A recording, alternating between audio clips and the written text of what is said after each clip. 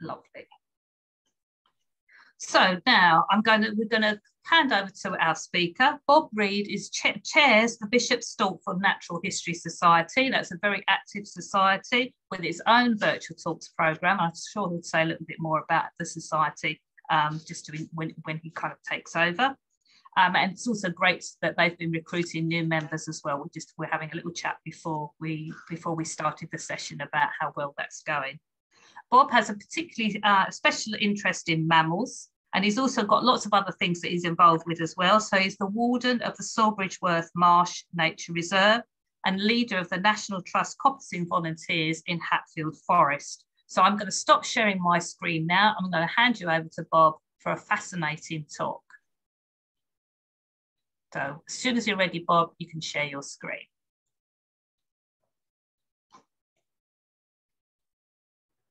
Well, good evening, everybody. Thank you very much for inviting me to speak on brown hares. As I said, I'm chairman of the Bishop Stortford Natural History Society. I'm a general naturalist, really. I'm not a specialist in any area, but if there's anything, it's in mammals, which is why I've done this presentation. So this is the brown hare: biology, ecology, myth, legend, and future. So, right, oh, wait a minute, why is me? No, it's not running. Let me just. So we've got you. Sorry, we've got your slideshow was come up. Were you having trouble moving on from one slide to the next? Yeah. Well, wait a minute. Let me just. Okay, let's just try launching it again. From the beginning. Right, we're working now. Okay. Yeah. So we've all seen brown hares, and the brown hares we usually see are nearly always running away. Sometimes some of us get very lucky when hares have other things on their mind. So this is the sort of thing that people will always associate with hares. Just a little bit to test some of your knowledge, really, before we start. And this is hares breed only in March. Is that true or false? In fact, it's false. They will breed all the year round, although they are most notable in breeding activity in March because the crops haven't grown up very much. Hares do not have stereoscopic vision. Can they see in stereo? Which is true, they can't. The position of their eyes means they don't have stereo vision. It's a native mammal. True or false? In fact, it's false. It isn't. I'm afraid I couldn't tell you. It isn't a native mammal. It was thought to have been imported probably by the Romans, maybe during the Iron Age. Local name for hare is Sally. I was brought up, my father used to refer to hare as Sally, and that is thought to be a link with the witchcraft because old Sally was always the witchcraft. So it's true. Hares make a nest for their young. That they don't, as we'll see later on, they don't make any nest at all. Hares sleep with their eyes open. This is a bit of an old wives' tale. And the truth is, nobody actually knows.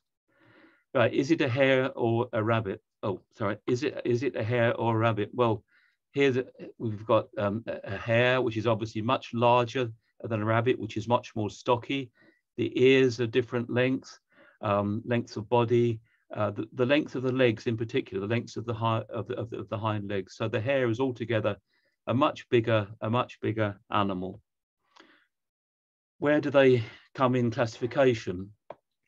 Well, they're lagomorphs, and they're in the I'm going to have trouble with the pronunciation of some of these, I'm quite sure. Ocontonatidae, and they're in the Leporidae, the rabbits and hares, and there's the pikas in there as well. And in the genus, they are the genus Lepus, and there's different species of them. There's the Arctic hare, the blue hare, the brown hare, which is what we're concerned with, and the Cape hare, and some other ones. And so it says, so what is a pika? Now, I'm sure that some of you know what a pika is, but we had this question when I did this originally. So there's a pika, a little relative of the brown hare. And I'm sure some of you know much better than I do where hares live. Our two native hares the first one's the Irish hare, and that was shown on Countryfile, I believe, last weekend, which is a much smaller animal in a kind of brown coat. And then Sorry, Bob, you've been muted there. Right, there we go. Okay. You all right now? Yes? Yep, that's fine. The mountain hare, which these days is attracting a bit of controversy because on the grouse moors and such like, it looks as if the gamekeepers are doing away with all the predators, which has led to a population explosion of mountain hares. And unfortunately, they're having culls of mountain hares, which seems to be a crazy thing to do. But this is the one that turns white in the wintertime. Now, I mean, that's locked up again. Why is it? My PowerPoint's locked up again.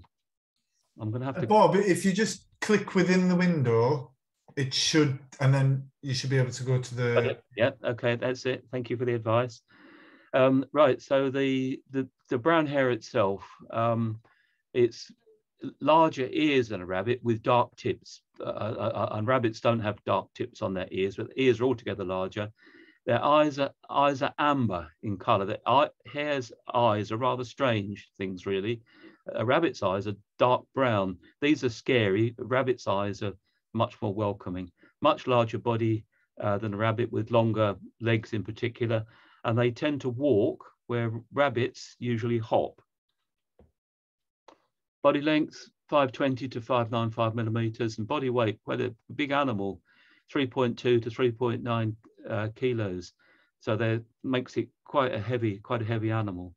The skeleton is peculiar proportions on the skeleton. Obviously, you've got the very long hind limbs here, but there's a very strong and substantial backbone, because a lot of the spring of the hair is in the musculature around the backbone. Large rib cage for the animal as well, as we'll see in it. And it's got some of the things I think here.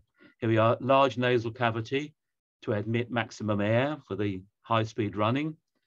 They have a shock absorber joint in the skull, because when they're running at speed, as you'll see in a little while, when they're running at speed, it places significant stresses on the animal's skeleton. Large heart, making up 1% of the body mass. Large lungs, 1.5% of the body mass. Muscles with a very rich supply of blood for maximum oxygen. And it's going to put that down. And then we've got the hind leg muscles, making up 16% of the body mass. And the muscles of the lower back, 9% of the body mass.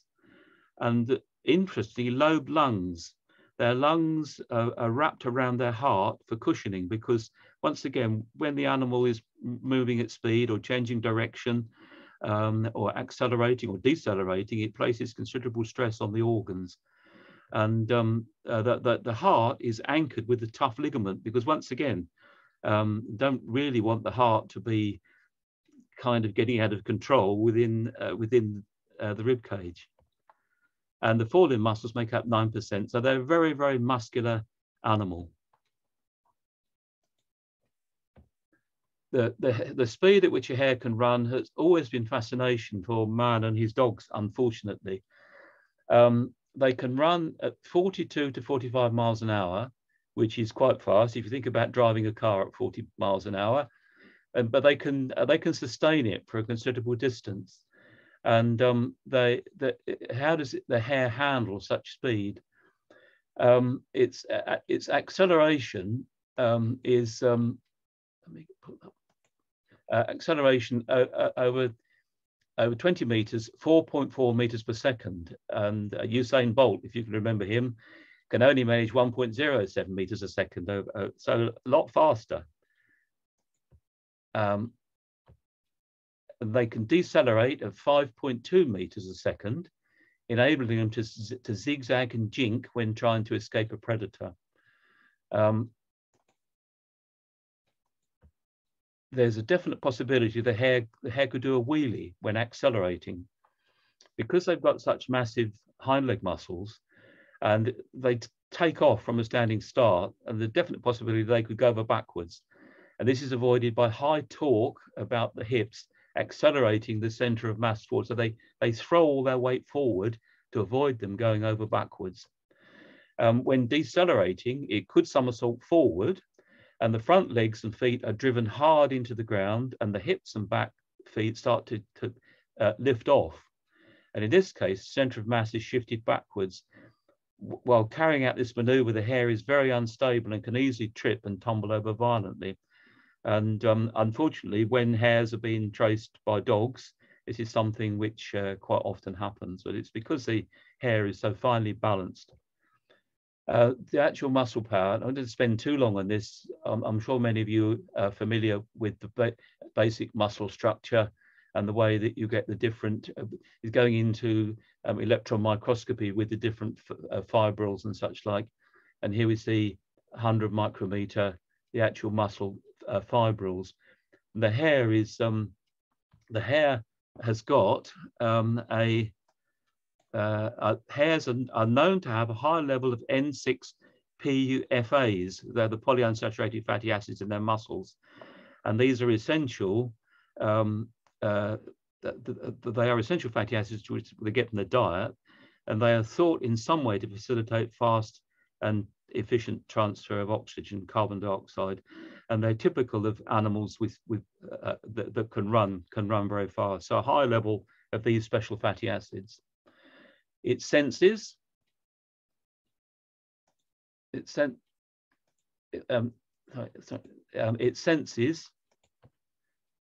hare always looks a little bit peculiar, really, as you can see, and very noticeably the eyes are actually on the side of their head.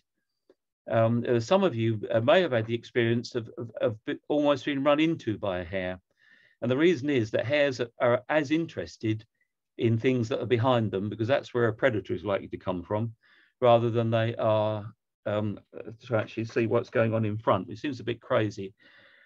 Their eyes are black and yellow, and they're familiar, but somehow they're strange about them. They've got 360-degree vision, but not forward vision. Lots of rod cells, which gives them very good night vision, but poor color, because you can't, as we know, you can't have the best of both worlds. You can't have both rods and cones. And so to get a good night vision, you sacrifice it for poor color vision. And they've got a tapetum lucidum, which means if you shine a light on hares at night, if you see a pink red glow, it's a hare. And there's the hare, an illustration of the hare's eyes on the side of its head. They've got large curved ears, and they can turn them around 270-degree turn, and they can raise and lower them. And their sound range, 96 hertz to 49 kilohertz, whereas by comparison with us, we can hear somewhat lower, but we can only go up to 20 kilohertz. So they've got very good hearing. Good sense of taste and smell, and important scent glands on the face and around the anus. Common with many mammals, the world of scent is very important to them. And they're not vocal. You will not, the only time you'll hear a hare calling out is when it's in pain or it's in agony. And they do that because they are at the bottom of the food chain, and the last thing they want to do is to attract predators by being vocal. Their diet, what do they eat? Well, they eat a wide range of plant material, and they need to have access to a range of plant materials in a home range to fulfill their dietary needs. So here are hares feeding. Well, this is feeding in a cereal crop. This one is feeding on grassland, and this one is feeding in what you might consider to be a conservation headland or somewhere like that. So they will seek out a wide variety of different herbs to make sure they get a good mix of mineral salts, particularly in their diet. The large nasal cavity, huge nasal cavity here, as you can see, if you can imagine the hare's nose on the end here, all this is packed with olfactory cells, not only for sense of smell, but also to allow maximum entry of air to the lungs. So when they're running, they're going to be breathing through their mouth, but equally there'll be a big flow of air through the nasal cavity as well. And here's this flexible joint. It acts as a shock absorber, so that the skull can actually flex slightly at that point. The teeth, they are a herbivore, so they've got the continually wearing incisors and also the molar teeth as well. And the diastema, which you'll know from herbivore skulls, where when they're eating vegetation, this will bite off, and then the vegetation is moved, held in the diastema, and then moved gradually through the molars. They'll eat a wide variety of plant material. Plant cells very difficult to digest due to the cellulose cell wall. We're all familiar with a plant cell, with the chloroplast and the cell wall, and the cell walls, they're a very tough structure that surrounds and protects plant cells. They give the cells, the plant cells, a shape, and they're made of cellulose. And the cellulose cell wall, it proves to be very difficult to digest. So if you look at the structure of the cell wall, you've got the middle lamellae. This is the glue that holds one cell to another. Then you've got the primary cell wall, which is where you've got all this pectin, cross-linked glycan, cellulose microfibrils. And it looks very much like the internal girder structure of a bridge or something of that sort. And the plant has to have this to maintain turgor pressure and structural stability, but it makes it really difficult for anything to eat it.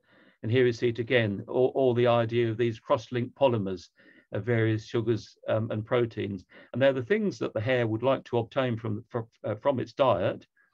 But the fact it's got all this cellulose and pectin and hemicellulose in the way makes it really difficult. And when you get lignin added into it, the woody cells added into it, becomes even more difficult. So they carry out refection. They carry out double digestion of their food. So the food will be bitten off, but in the incisors, past the diastema to the molars, to be ground up. Not aware that they chew the cud, not like cattle do, but these will grind the plant material up finely. And then the herbivore digestive system, with a very large cecum, with a big bacterial flora in here.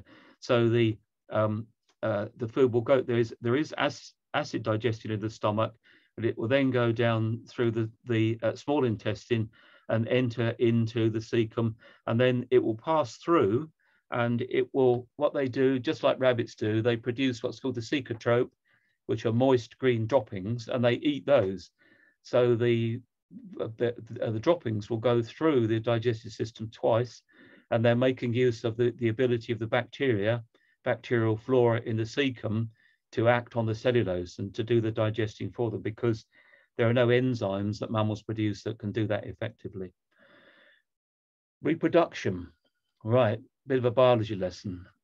You will remember from biology, I hope, this is the ovary, and you have the primary follicle that's produced, and it gradually develops. And inside the follicle, you have developing the ovum, or the egg cell, and when it matures, you get the mature follicle, it ruptures at ovulation, and out pops the ovum, and then becomes available for fertilization.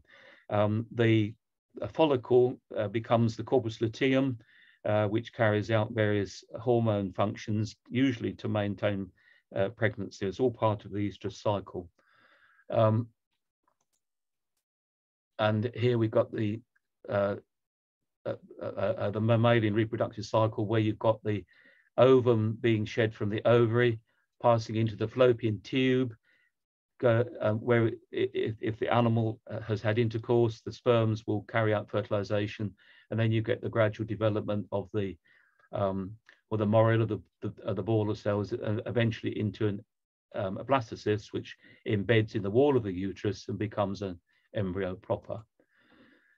Now, hares are special. They have what's called superfetation. They can get pregnant again before they have had the birth of the existing litter. It's a kind of conveyor belt of production, and no wonder they were seen as a picture of fertility and fecundity. Here is the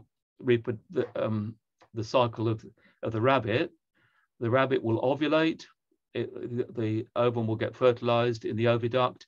Rabbit becomes pregnant, goes through gestation, and the young are born after 30 days.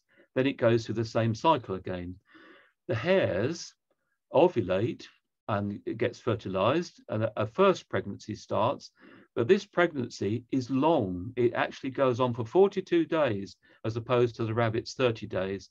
But during the latter part of it, the young are really getting very well developed, and it's at that time that the hare will ovulate again, and she will get pregnant for the second time.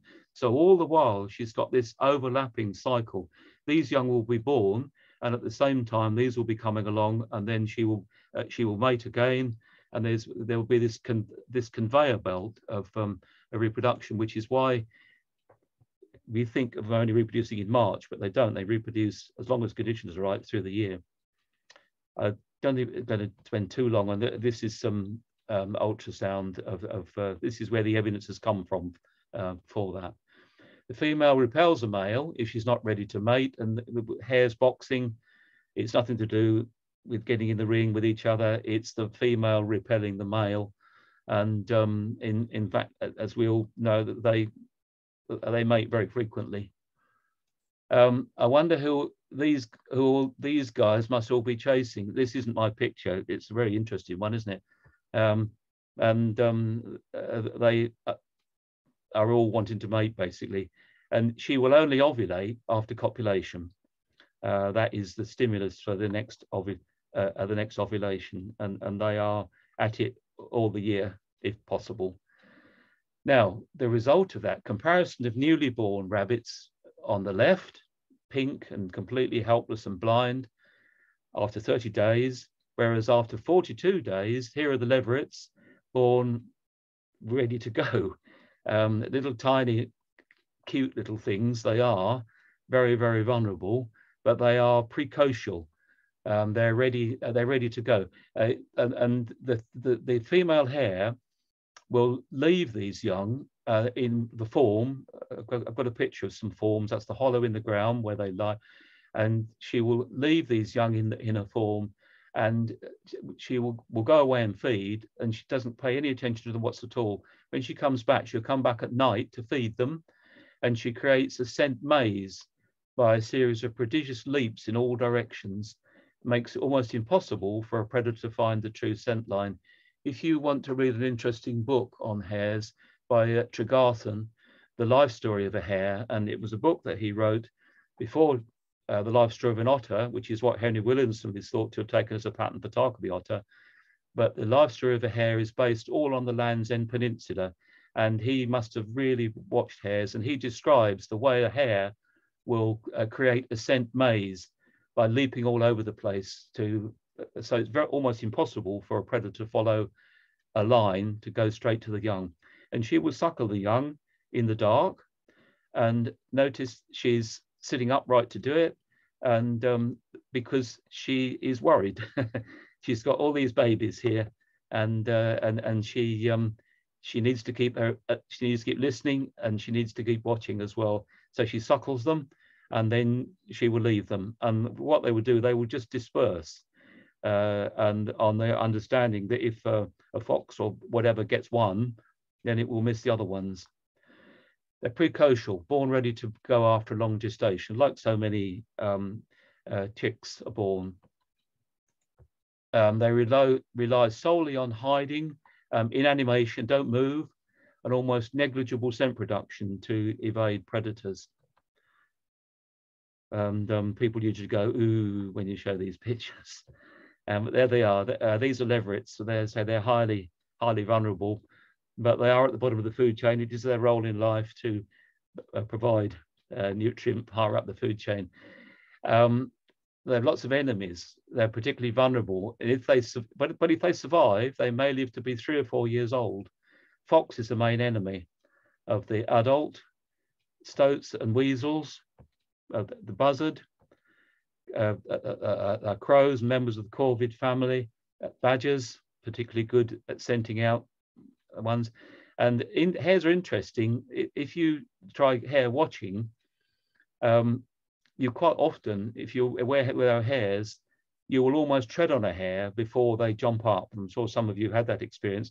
They lie absolutely flat on the ground, and their ears are flat, but their eyes, being in the position they are watching. They'll be watching, and they lie flat down right on the ground like this, and rely on that as a as a defense, really.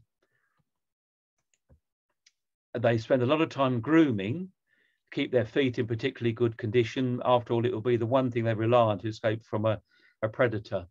And we've got surprisingly long digits, as you can see, but this animal is grooming, keeping its feet clean, because on muddy soil, they're quickly going to get dirty and bunged up. They are prone to diseases, grass sickness, leprine, whatever that is, total breakdown of the nervous system, thought to be linked with toxins in the grass. And it's something which horses get as well. And they're prone to coccidiosis, bacterial disease. And what happens with that is the infected animal, can be a hare or a rabbit, will pass the non-infected oocysts, and these are domestic rabbits, but it could be on grass or vegetation, get ingested, and it goes round like that. They're prone to nematode worm gut parasites. Here are the nematodes, which a lot of mammals seem to get those. Water voles on my nature reserve, their droppings are riddled with nematode worm gut parasites. But with an animal that's not got a very long life, it probably isn't going to be of much consequence. The European brown hare, there's a syndrome. One of these conditions is not fully understood, viral hemorrhagic condition causing internal bleeding, a horrible viral disease. And they're also subject to Yersinia as well. So there's a whole lot of things that they are subject to disease-wise. Like the ecology, they have a home range of a few fields, and they don't range far and wide. So here are the home ranges of 3 hares on farmland.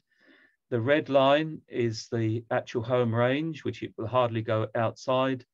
The red dots are where it rests up during the daytime, and these circles are where it goes to feed.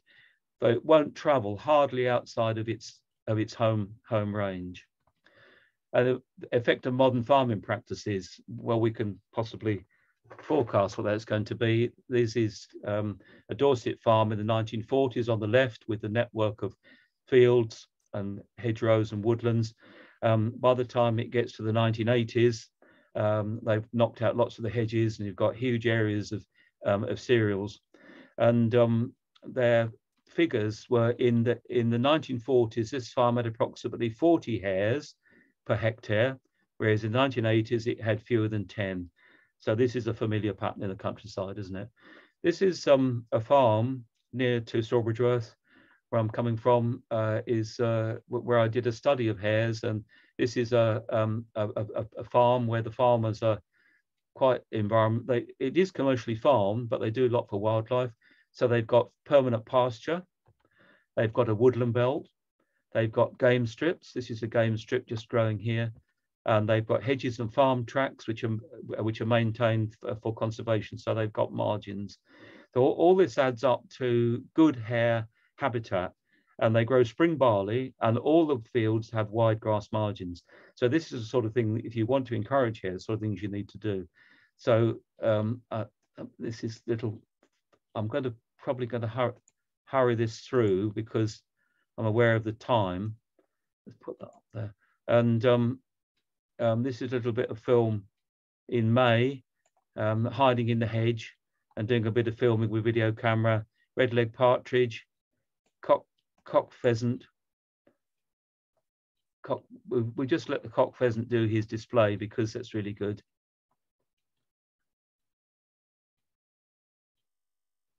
I did wonder actually how close he was going to walk to me.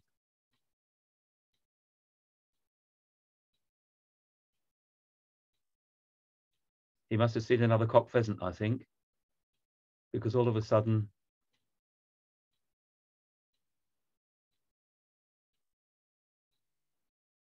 there we are. This is cool. Right, we move it, and also on the field as well, stock doves feeding. I've been putting up barn owl nest boxes today, and these quite commonly get stock doves in them. And here is a fox which is bringing, I hope it's a young rabbit. I hope it's not a hare, but it's bringing. It's obviously caught something. taken to the cubs, and it must be May because of the hawthorn all on bloom. And here's coming up to the hares in a minute, I'm hoping. Here we are. Here are some hares feeding on the field in front of me. This is the spring barley, and they've come out in the evening to feed, and that typical walking motion rather than hopping. Right, I'm going to go on to the next slide, if I can. Right, this is thermal imaging at night, going out onto farmland at night with a thermal imaging device to see what's happening. And surprise, surprise, there's hares running around all over the place. And because hares are obviously warm-blooded, their ears show up particularly well, and their leg muscles show up particularly well, as you can see. And the field is covered in hares pursuing each other.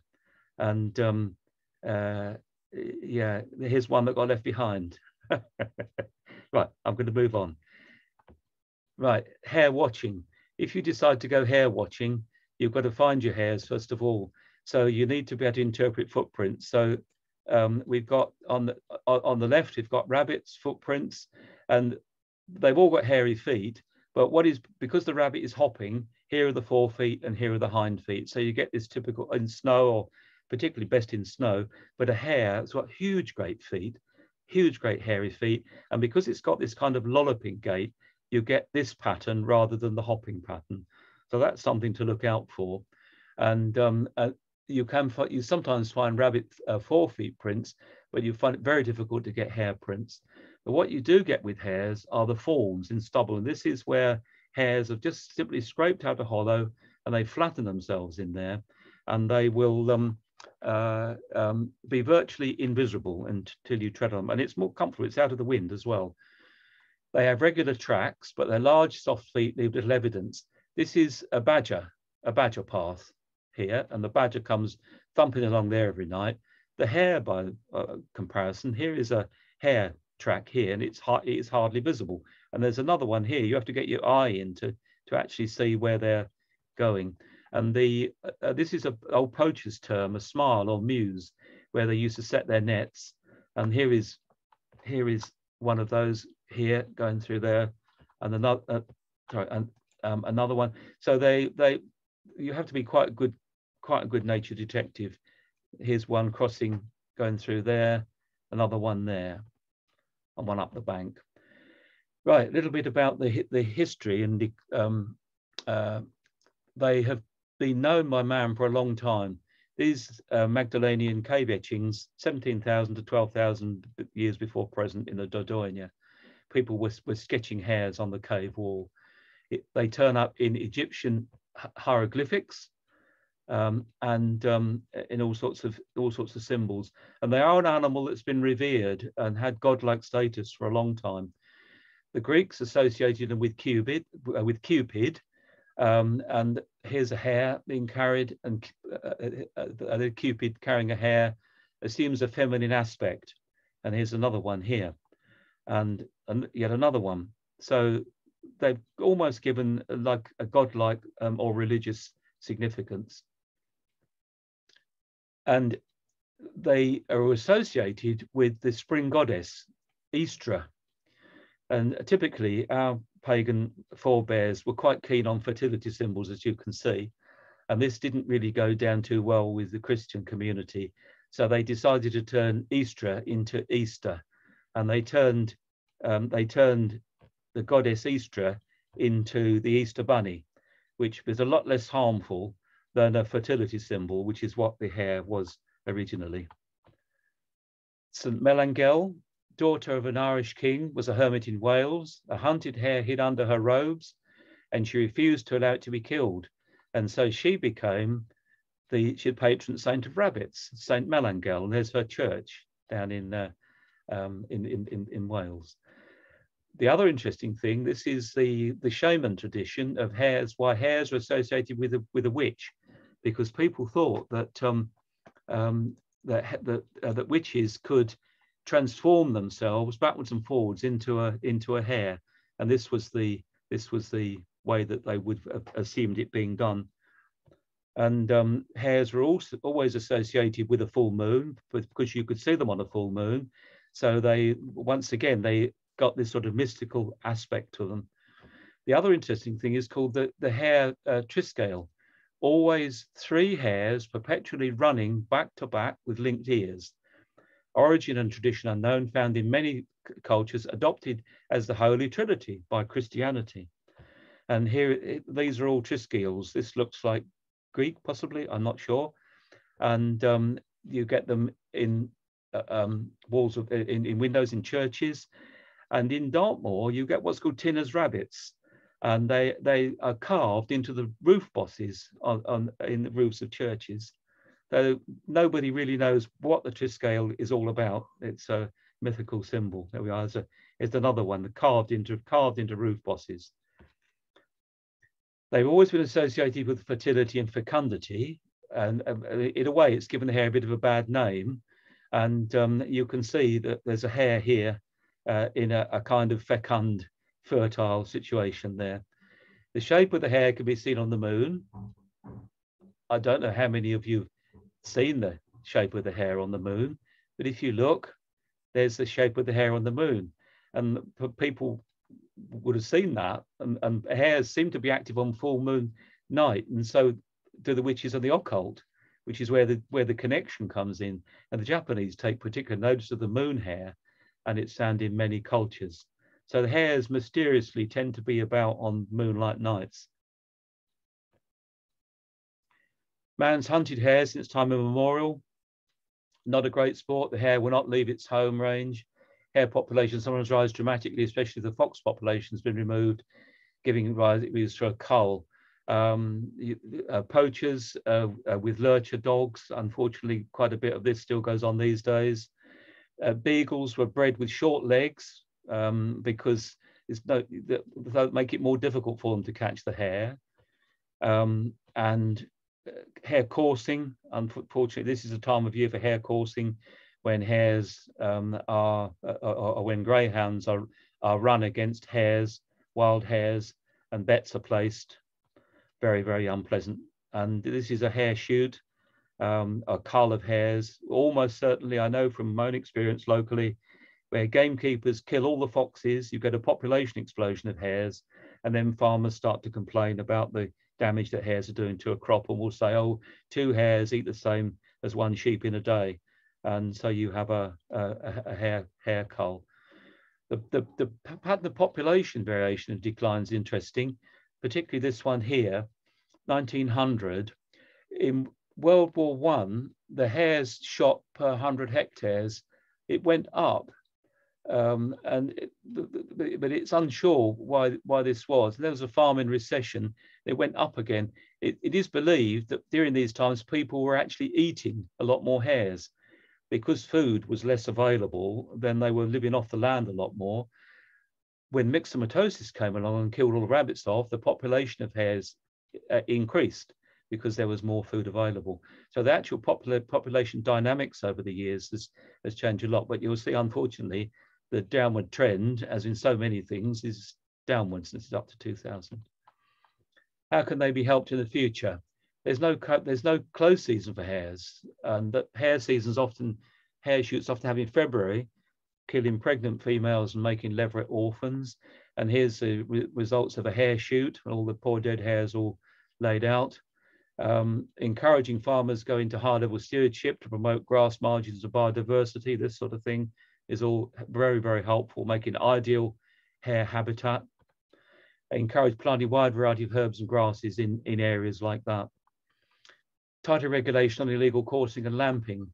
On some farms, hares are lamped out to discourage illegal coursing and the crime that frequently comes with it later on, because people who go illegal coursing will have a little look around while they're on farmland where they shouldn't be, and then they come back and break in places later on. So farmers will sometimes kill all the hares, which seems a tragic thing to do. Forage harvesting for silage is terribly damaging to leveret populations, because the forage harvester scalps off all the grass, and you can imagine that there could well be lots of leverets in a field like this, and I'm afraid they all end up getting chopped up and end up in the silage pit. Proper survey of live hares, so the true position is known. Nearly all the data comes from dead hares, and opportunities to promote. And these are hare watching in some wildlife reserves. There are hare watching areas where you can pretty well guarantee that hares will be. Finally, it's time to say good day to you, the hare. Much remains unknown about the hare. They retain the strangeness that we cannot fully fathom out. A Welsh farmer once made the remark that a hare, as someone has said, is a hare. And that's the end of it. Hares are animals we have never been able to hold completely. They cannot be domesticated. Their ability to turn suddenly, execute its mazes, to accelerate or swerve out of the neat grid of classification, to disappear through an opening, its smile or muse, that the classifiers neither noticed nor suspected. If a hare is given the slenderest of chances, it will escape in a way which is often to us beyond reason. And it's this ability of a hare to apparently appear out of nowhere and to disappear, which is giving it quite a lot of the mystique. Why are they attracted to airdromes, often fatally? Are they bold or a timid creature? Sometimes they appear to be very cunning and clever. At other times, they appear totally stupid. We may never understand. There's some hares being particularly stupid, as you can see. And why some of you still, on the first day of the month, insist on saying rabbits. I mean, I was taught to do it by my parents. I know other people do it. But why we do that on the first day of the month, who knows? But here we are. That's the end of the presentation and the end thing on the hares. Thank you very much. Thank you very much, Bob. That was absolutely fascinating. You packed such a lot in, and you basically just covered so much about hares, much of which I did not already know, and I've got a kind of newfound respect for them, really. And I do hope we can kind of move forward in terms of their conservation and and be a bit less destructive towards them. It's good that there were some sort of signs of that. I saw how busy the chat has been. So there's lots of people saying what fascinating talk, and thank you so much. We've also got lots of questions. So are you okay if we go straight over to picking up a few of those questions now? I will do my best. I'm not an expert, but I will do my best. Lovely, of course, that's fine. And yeah. Okay, so Anka, are you okay to pick up a few questions for us? Yeah, it's like you said, it's been really, really busy on the chat. So there are quite a few questions. So I'll just kind of start from the top. So Liz was wondering, do hares store red blood cells in the spleen for extra running capacity like horses? All I can say is that I don't know of the blood volume of a hare, but they do have a large blood volume. And once again, it's a bit sad, but there is a dish called jugged hare, and the hare is actually cooked in blood, in its own blood, basically, because their muscles are so richly endowed with blood, and I suspect they may have not only hemoglobin but also myoglobin as well to help as an oxygen store. So I can't give you a figure, but they do have a high blood volume. Wow, I don't think that's a meal I'm going to try. Matthew was wondering, it's a completely different question. Why do they nip the tops out of young tree seedlings and saplings and often leave it lying on the ground? I've seen this damage along rows of trees and new planting if unprotected. I think that it quite often happens in the springtime of the year, doesn't it?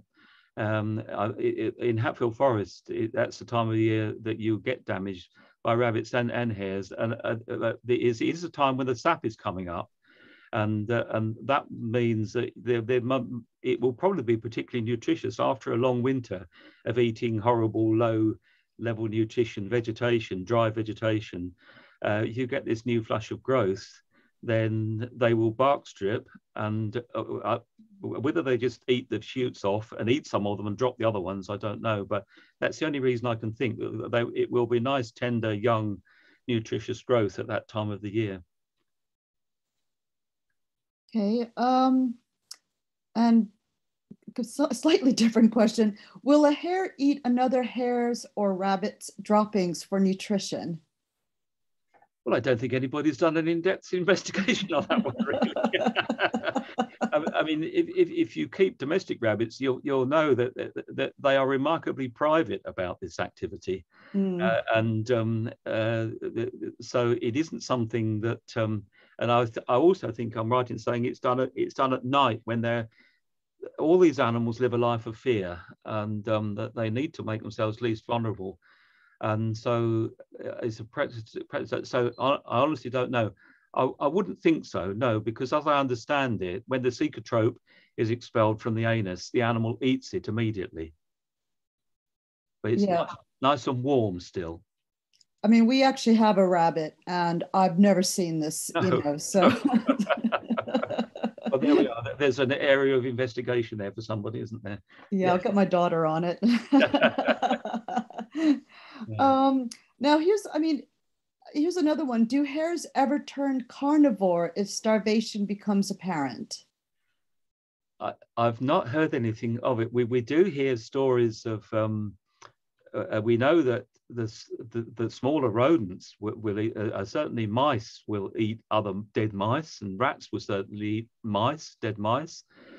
I've never heard of it. I've never heard of any, you'd think really, I mean, I've been out and about in the countryside all my life, and I've never heard any story. And you'd think if that was so, people would have known about it. Is typically these things come about because if one animal, and once again, unfortunately, and it goes on, if an animal gets trapped, another animal may come along and find a meal there ready, and in nature any nutrition is worth having. But I'm certainly not aware. I've never heard of anything with regard to or rabbits either. No, but mice, certainly, rats. I think they've probably got rather better dentition for dealing with meat. But no, I have not heard of that. No. Are hares found on every continent? They probably are, actually. They probably are, because that list of hares, the list of the different, they will be different species of hares or different varieties of hares. But if you think about it, the Arctic hare and Cape hare, I think they probably are. I think they probably are. I mean, I'm not aware of them being introduced into Australia. We introduced a lot of unfortunate things into Australia, didn't we? But I'm not aware of haven't heard of hares being introduced to Australia. So I think they probably are on most continents, with the exception of one or two like that. Yes. Okay. Yeah, I'm just kind of thinking of Antarctica as well. It might be. Well, there is the Arctic hare, you see. Yeah. So, but I mean, you don't see them. I don't recall David Attenborough showing a shot of a. But there certainly are Arctic hares. Yes. There were a few questions on the reproduction habits. I think the fact that female hares are able to have 2 pregnancies at a time, yes. A lot of people were very interested in that. So there are a couple of questions that are related. Tessa was wondering, why do hares and rabbits manage to have 2 pregnancies at a time, but other herbivores presumably don't? And Ellen was asking, why does Ms. Hare not expel half-grown fetuses along with the ready-to-go leverets? Yes. As I would understand it, I think probably the uterus is Y-shaped with 2 ovaries, and I suspect that they kind of take it in turn. So I suspect that you have got one uterine horn which is dealing with the pregnancy that's going on, and the other uterine horn will have got the developing pregnancy inside it. So I have a feeling they work alternately, basically. And what was the first part of it? Was why do hares and rabbits manage to have 2 pregnancies at a time, but other herbivores presumably don't? I think that they it is a big, for far as most herbivores are concerned, all mammals are concerned, it's a big strain maintaining a fetus and bringing it to full term. And so they will tend to put all their investment into taking great care in 1 or possibly 2, whereas animals like hares and rabbits are capable. They're going to have usually a good food supply freely available, and so that while the resources are there, but then they will breed, and it's just something they do. But once again, for a female to maintain a cycle like that, the superfetation must place a major strain on the female's body. I would have thought it must reflect the nature of the diet. That they must be having a good diet to be able to do that, and they must be able to extract good level of nutrition from their diet as well. Yeah. So how many leverets can they have at a time, and what is the survival rate of the leverets? That they can have up to about 4 at a time. The survival rate is poor, very, very poor. I have got some figures somewhere for that, but they probably maybe 1 out of the 4 will survive. Probably, it's a bit like badger cubs. You know, badgers have 3 cubs, and you expect 1 to get through to the following year. There's always going to be mortality in young like that, but particularly from leverets, there are so many predators about ready to make a meal of a tender leveret. I mean, a buzzard flying over a field, you know what buzzard's eyesight must be like. And even if the leveret is staying stock still, then, and badgers are very, very good at their tremendous sense of smell that they've got at finding that sort of thing. So yes, the survival rate is low, and I think it's probably something like 1 in 4. Oh. We're going to maybe just have time for one more question. I know there are lots of questions in the chat, but if we just pick one last one up to finish on, Anka. Yeah, I'll just, John, well, this is kind of talking about the toxins and diseases that the hares get. So there were actually a number of questions, but one was, where do the toxins in the grass come from? And also, do they get myxomatosis? I can't say this word. The disease they get from the fleas. I think the grass sickness is one that affects horses as well. And once again, I don't think anybody fully understands. It's to do with the physiology of the animal. You know, in the early part of the season, the growing grass often is poor in nutrients. It's growing so rapidly with the lengthening of the days and the rise in temperatures, and it is deficient in things like magnesium and so on, and they're all very essential for the proper physiology of the animal's body, and so that must be, but certainly the grass sickness is really not, but it isn't a toxin coming out of the air or anything like that. It's actually in the grass itself, which is why they give animals like that, why they give them salt and mineral licks and that sort of thing to make sure that their immune systems are fully boosted indeed. Yeah. Yeah. So we're going to need to wrap up now, which is a bit sad because I'm sure we could carry on talking for a very long time. I do want, a lot of people have popped in the chat, they want the details of the book that you mentioned, and if there's anything else that you can suggest that people might read to follow up. So do you mind just letting us know the name of the book and the author again? Oh, the book by the hare? Yeah, the one about the one that you mentioned. Tregarthen, Tregarthen,